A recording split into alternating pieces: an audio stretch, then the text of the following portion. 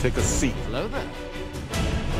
My powers have doubled since We would be honored if you would join us. Hey guys, welcome to a new series that I want to cover. This one's basically going to take all the information from canon comics and Legends comics, basically in the description at the very end of each comic. It'll cover every character from either the comic writer or people like Dave Filoni. So today's will be about Asajj Ventress, and it's from the new canon comic, Age of the Republic. Let's get started. Asajj Ventress. Although originally conceived as an unused concept for Palpatine's apprentice in Attack of the Clones, Asajj Ventress eventually appeared in other media, including 2008's The Clone Wars TV show. A native of Dathomir, homeworld of the magic-wielding witches known as the Night Sisters, and the birthplace of the Sith Lord Darth Maul, Ventress was trained in the ways of the Force by the Jedi Knight Kai Narek. But when Narek was killed, Ventress' rage put her on a direct path to the dark side, and to the Sith Lord Count Dooku, who took her on as an apprentice. Armed with twin red blade lightsabers, Ventress was a formidable combatant and had numerous encounters with Jedi Knights,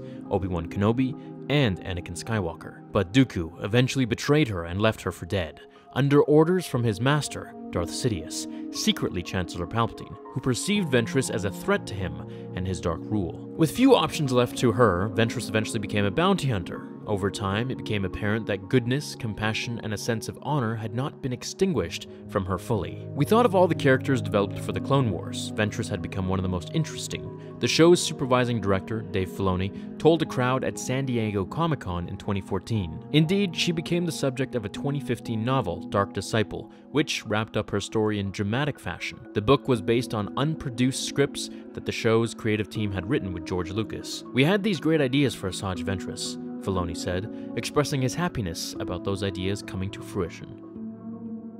So I really like how they continued her story in the Age of Republic canon comic. She now has become a bounty hunter with a really strong moral code, helping this little girl, as we can see. And I can cover this whole comic for you guys if you so wish, but I figured this video would be very concise and fun. The comic is pretty cool. It basically covers her seeing a bounty for Ahsoka Tano, filling in the gap until Season 6 of The Clone Wars. Well, thanks guys for joining me for today's very brief data file video. I hope you enjoyed it. This is a new series that I wouldn't mind making. It's tons of information, and it's very concise and time efficient. If you enjoyed this, hit like and I'll continue the series.